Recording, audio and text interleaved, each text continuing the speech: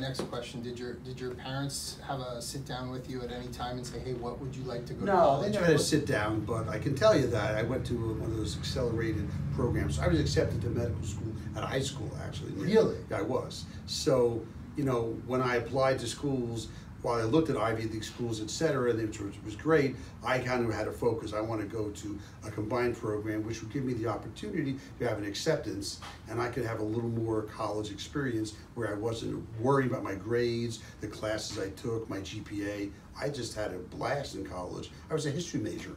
So I took classes with Elie Wiesel, I took Roman civilization classes, I took JFK assassination courses with Mark Lane. So I had